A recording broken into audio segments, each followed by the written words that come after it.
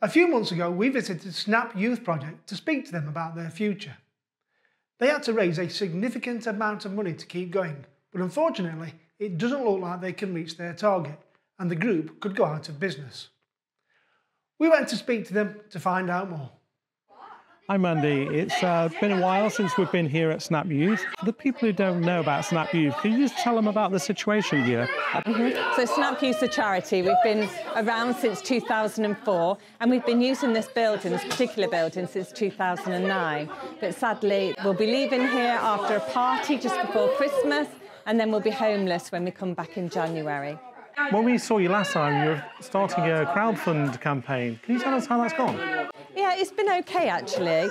We've raised a little over £600, but it's not had our desired effect of raising the 85,000, the magical 85 that we need to buy our own building. Why do you like coming here? Well, this is like the 2 hours of time that I get to actually think about me, myself and others. It don't feel like other clubs. You don't feel like they're just people, you feel like they're close people.